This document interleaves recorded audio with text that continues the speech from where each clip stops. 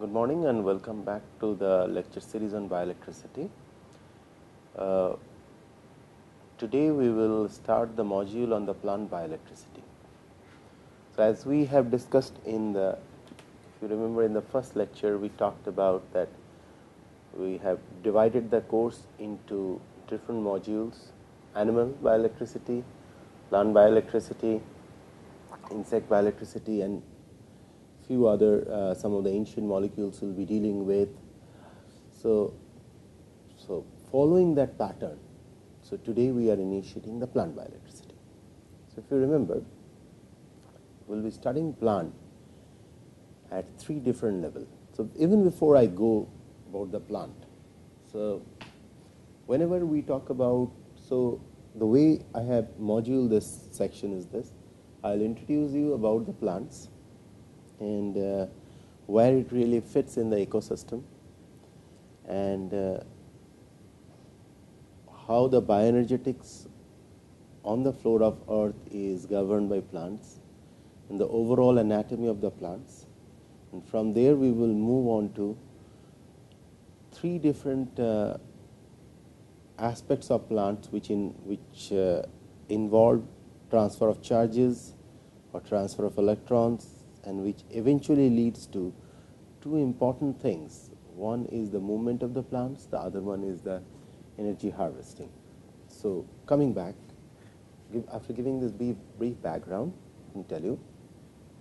So plants, if we look back in the ecosystem or in the whole food chain, the whole life form depends on sun as the solar energy. That's very fundamental. Okay, so the sun solar energy are being trapped by the green leaves by a very similar way by which a solar cell traps the solar energy and ejects an electron and generates power. Exactly by the same analogy, a plant traps the solar energy, ejects that electron, and these electron further helps in synthesizing very high energy rich molecules. And these energy rich molecules are further utilized by the plant for synthesizing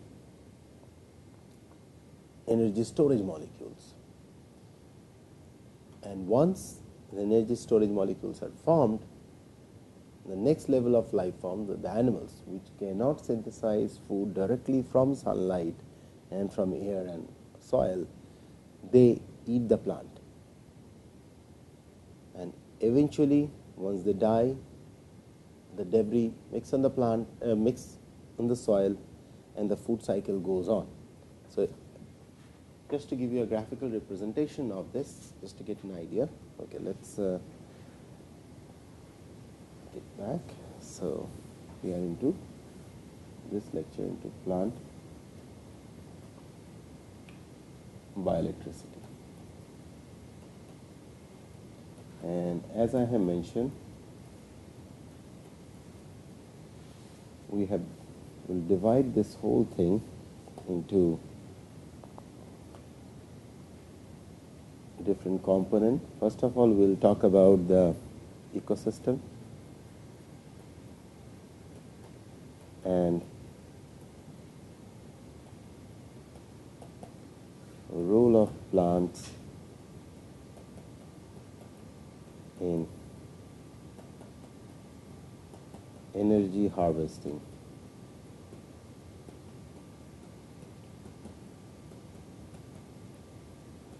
And transfer. Okay. Then we will be talking about the classification of plants. Classification of plants. After this, we will be talking about the mechanism of energy harvesting,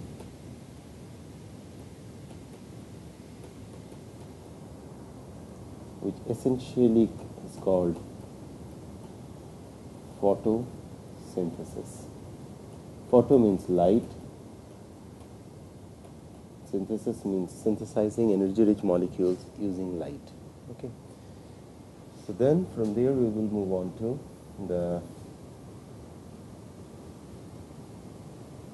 it's not part of photosynthesis as such, but another section of it, which will be plant movement. And in this section we will be talking about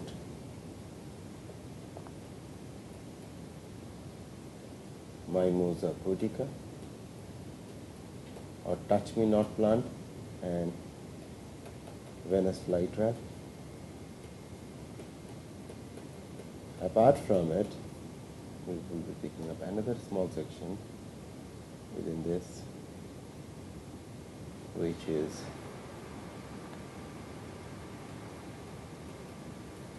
dye-sensitized solar cells. So this is essentially an inspiration from flowers. So this is the overall outline what we are going to deal with, which I was trying to tell you verbally, that these are the aspects what we are going to deal with. So coming back to the ecosystem part. So essentially in the ecosystem what is happening is that assume sun as the major source of energy.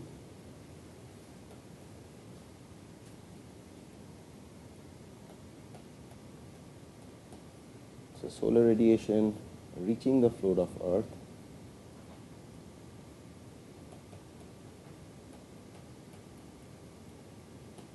the solar radiation is being picked up by the land plants and the water plants.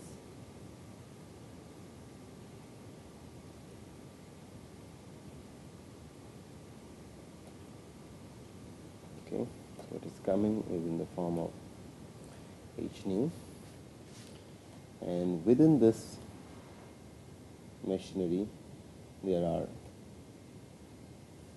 once the light falls on these surfaces,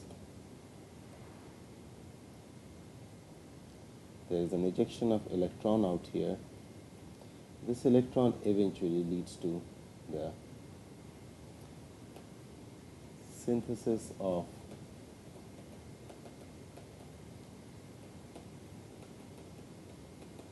energy rich molecules. This energy rich molecule leads to the further synthesis of different storage molecules. And as I was telling you, these plants are eventually consumed by the animals, and again within animals, these animals are consumed by higher animals,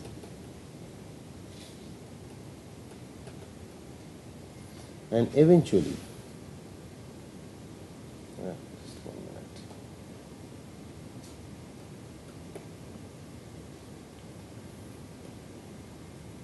All these dies out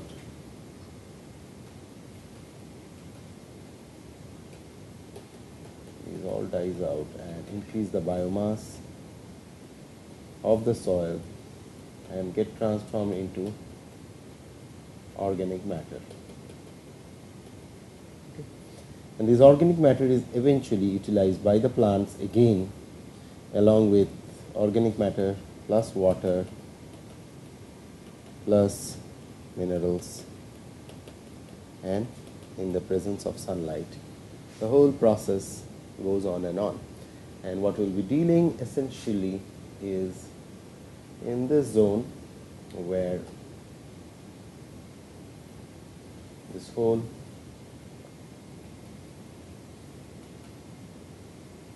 energy transduction is taking place.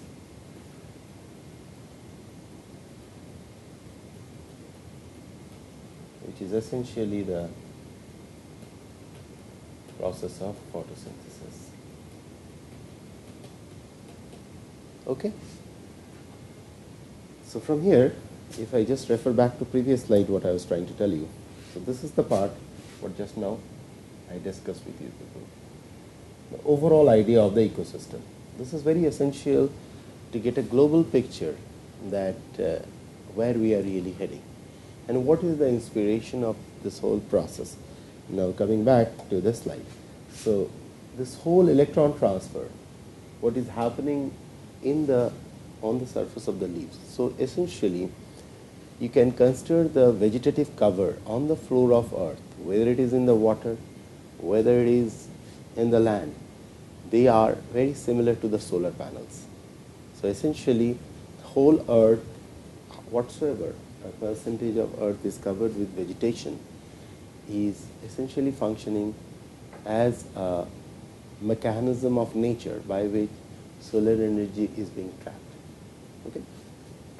And this specific molecules which has the ability to capture the sunlight and eject electron are inspiration for developing next generation of solar cells. So what we essentially have to understand the structure of these molecules, the process which is governing the electron transport chain within nature, and the process by which it synthesizes the energy-rich molecule. Once we understand this process, we will draw inspiration from the current research where people are trying to emulate or mimic these kind of systems in order to develop next generation of energy harvesting devices, next generation of power sources. So coming back to the classification where I was going. So next what we will do, we'll start with this part, the classification of the plants. This is very essential before you could understand where all these things fits in. Okay. So coming back to the classification of the plants. So plants could be broadly, in a very simple manner, plants could be classified into two groups.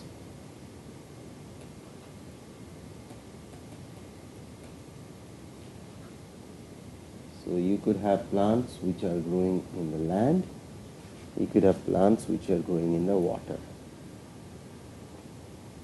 This is the broadest of all classification. Okay? Land plants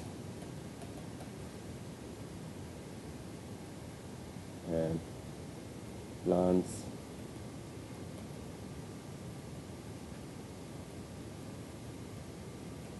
growing in water.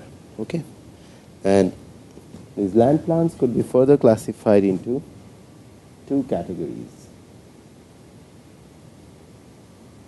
vascular plant, avascular plant.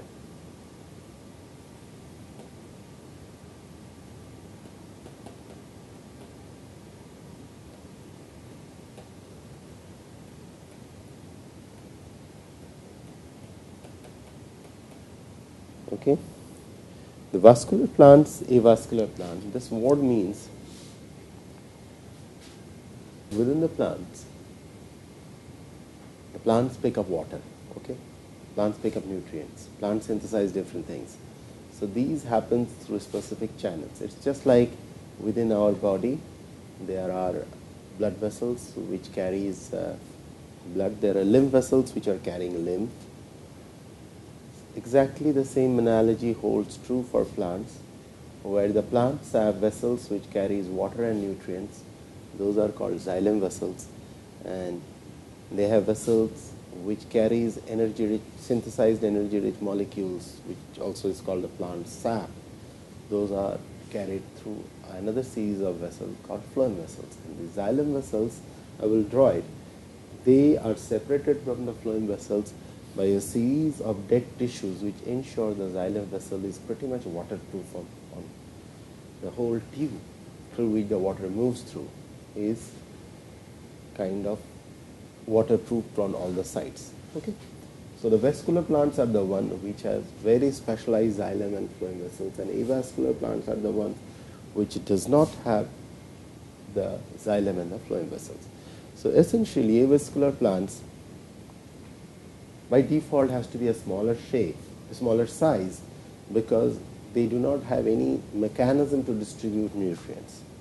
So they can only do by a diffusion process within a very small area or within a very small space, as compared to a vascular plant which has specialized machinery to transport any kind of nutrients or water or nutrient to all parts of its system. Okay. So now coming back. So vascular plant, avascular plants. So vascular plants are further classified into three groups. And those three groups are called angiosperm,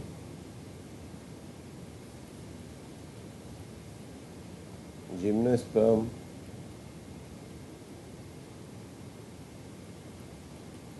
and ferns. So angiosperms are the ones in which the seeds are covered with fleshy coating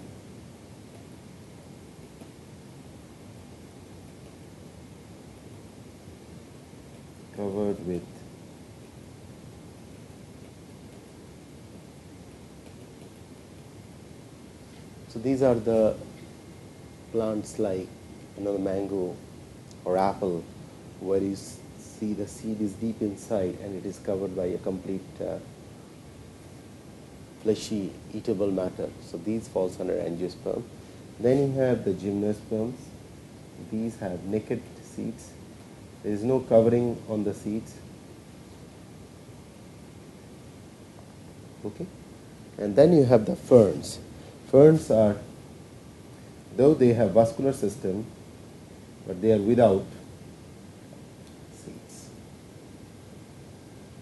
And yet you have avascular plants. They do not have any specialized xylem or phloem vessel. So these have, let me put it, xylem and phloem vessels. So avascular plant, these includes mosses and liverworts. And that's what classifies us with the different plants which are found in the land. Whereas on the other side, when we are talking about the plants growing in water, they are mostly falling under the seaweeds.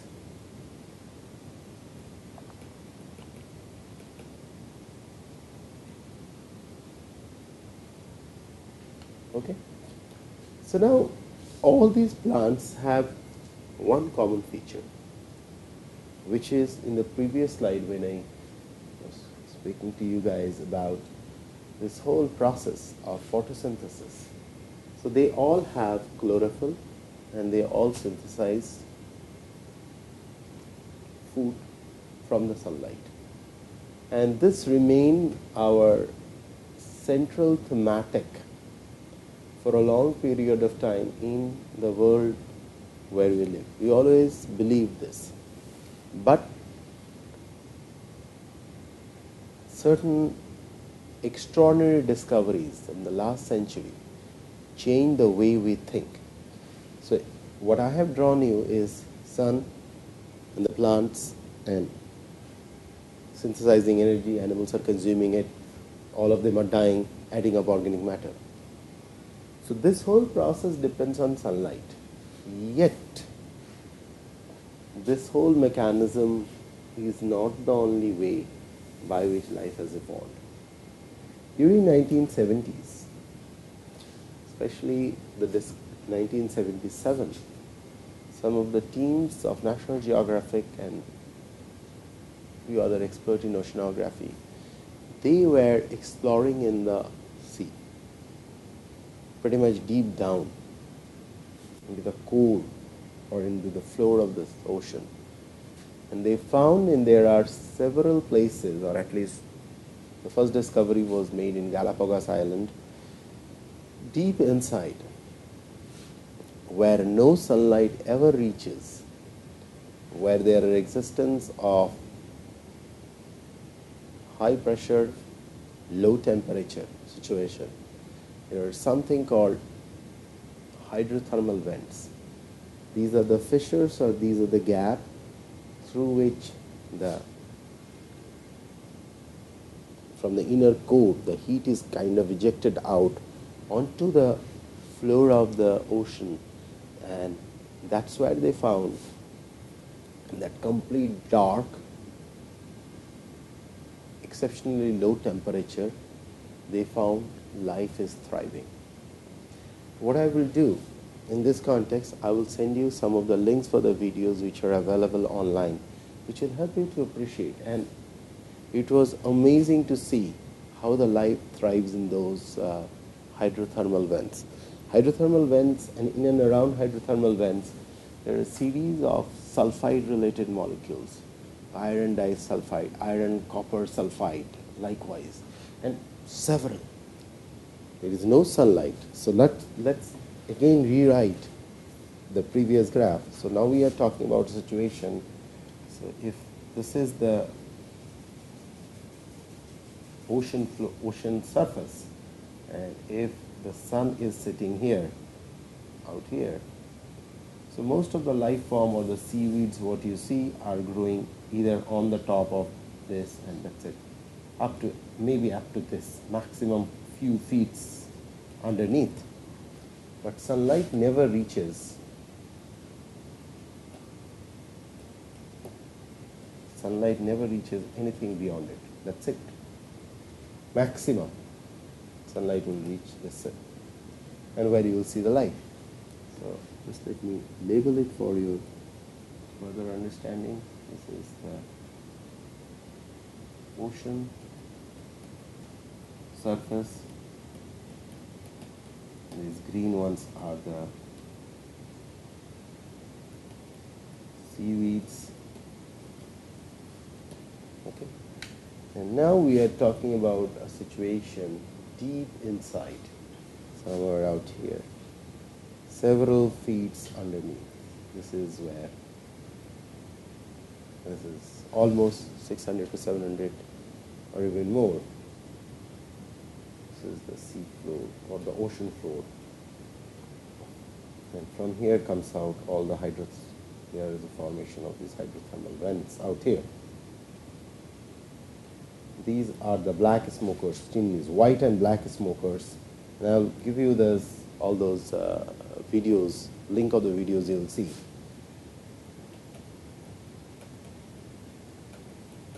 Hydrothermal vents and white and black smokers. And these are also called the chimneys. Okay. And this is the zone which is kind of, a lot of sulfides, iron, magnesium, and series of them. It's a very hostile environment, and here you see a series of life forms growing through.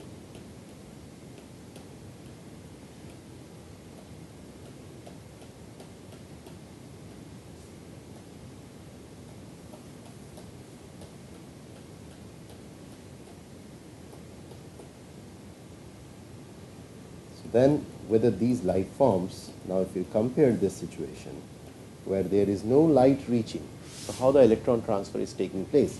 So there is no photosynthesis taking place in this situation. But if you compare this picture with this picture, where there is a sun which is directly hitting upon the leaves, and if you see this picture now, there is no sun which is hitting upon the surface. So these kind of life forms leads to, in 1977, changed our way we think. and this leads to a new form of synthesis, new form of electron transport or electron transfer that falls under another form which is called chemosynthesis. And this part of chemosynthesis falls under all the ancient molecule we'll be dealing with, especially with special reference to iron disulfide and other molecules we'll be dealing with. The whole chemosynthesis where solar energy is not an essential criteria for electron transport. So photosynthesis and chemosynthesis. So now coming back to the classification of the plants where I was trying to classify it. So the seaweeds, so I'm now putting another one more site classification out here. Within the sea, very deep inside, you cannot call them plants. There is another group of organisms called archaeans, growing very low or no oxygen, very high pressure, fairly low temperature, and most importantly, no sunlight. Deep inside the ocean floor, these life forms thrive. Okay, so these life forms essentially what we'll be dealing with the ancient molecules, what I have discussed in the global scheme of things in the beginning, that there are molecules which are not dependent in nature on solar energy or any form of light as such.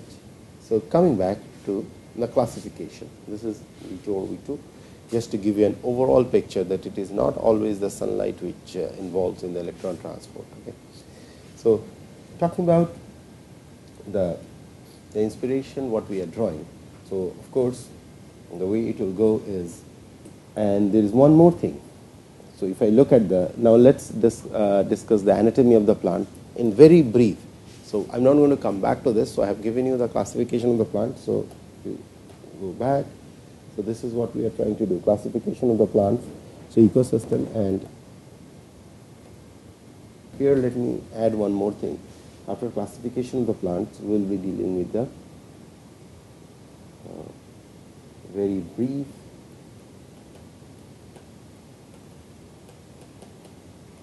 anatomy of plants. Okay, so ecosystem of the plant. So we have talked about this part as of now. We have talked about the overall classification of the plant. Okay. Now we'll be talking about the brief anatomy of the plant in this class. So coming back to the anatomy of the plants. So the plant has, like, of course here we are only talking about mostly the classic angiospermic plant which has seeds and everything. Okay. So if you look at a plant structure, it's almost like this.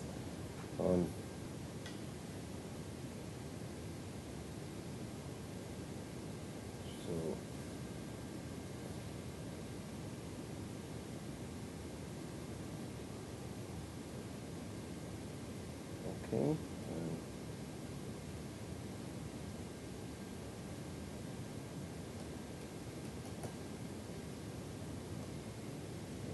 Further, go back, go down. So underneath you have all the root system.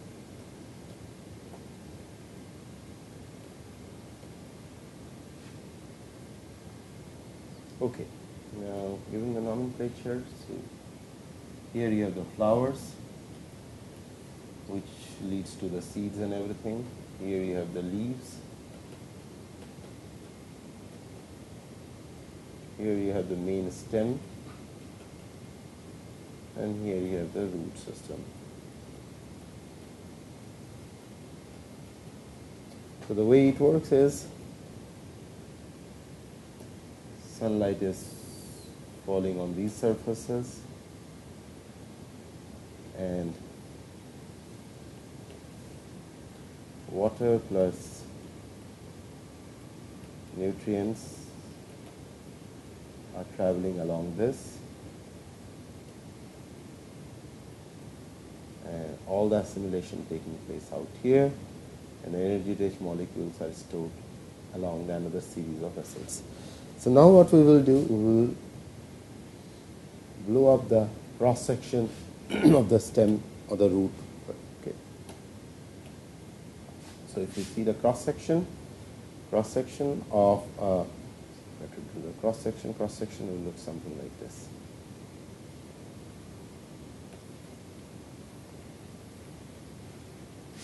The cross section has, okay, so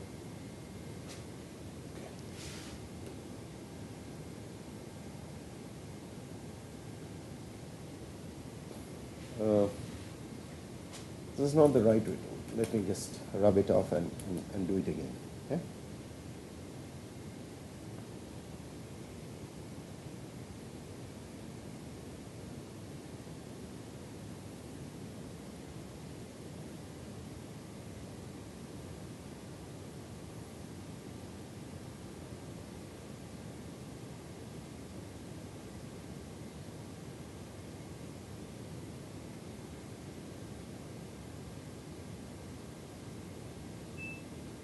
Okay.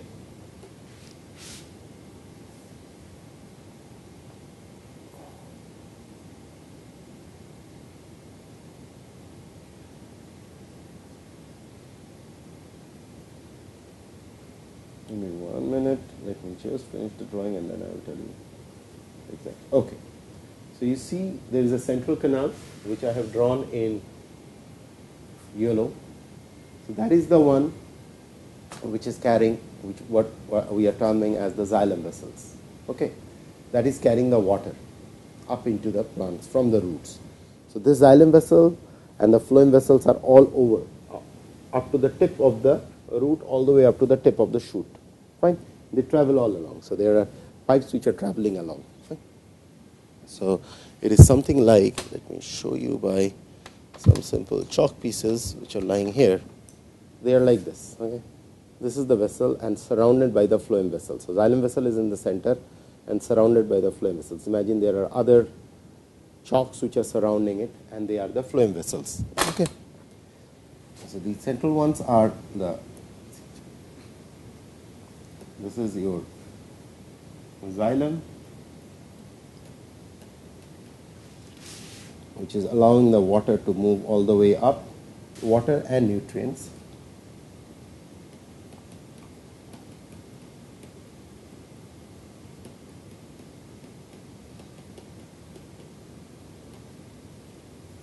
And what you see in the phloem vessels on the other side, on this side, these are the ones which are ensuring the plant sap, or whatever the molecules, phloem. So whatever the molecules which are being synthesized by the plant, the energy-rich molecules or the storage molecules, they remain in the phloem. And between the xylem and the phloem, there is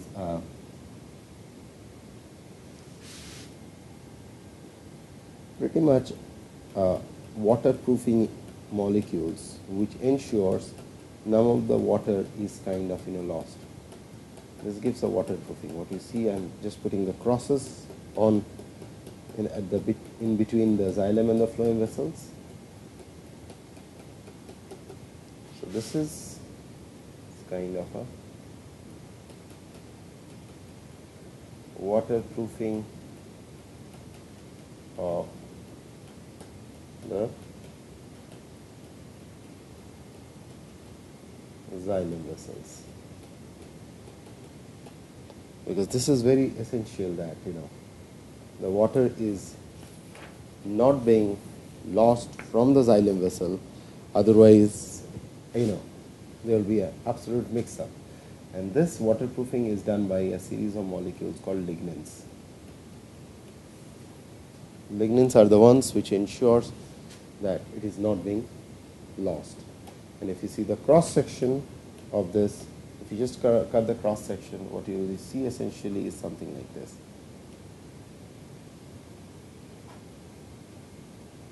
So in the center, you'll be seeing the xylem vessel, and on the peripheries you will see all the yellow. Just I have reversed the colors, so do not get worried. So this is the cross-sectional view. Here you have the xylem, and here you have the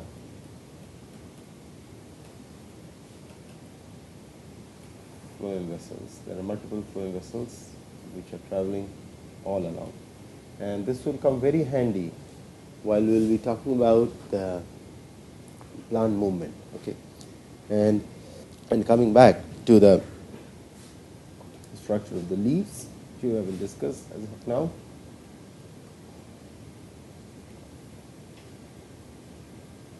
So there is something called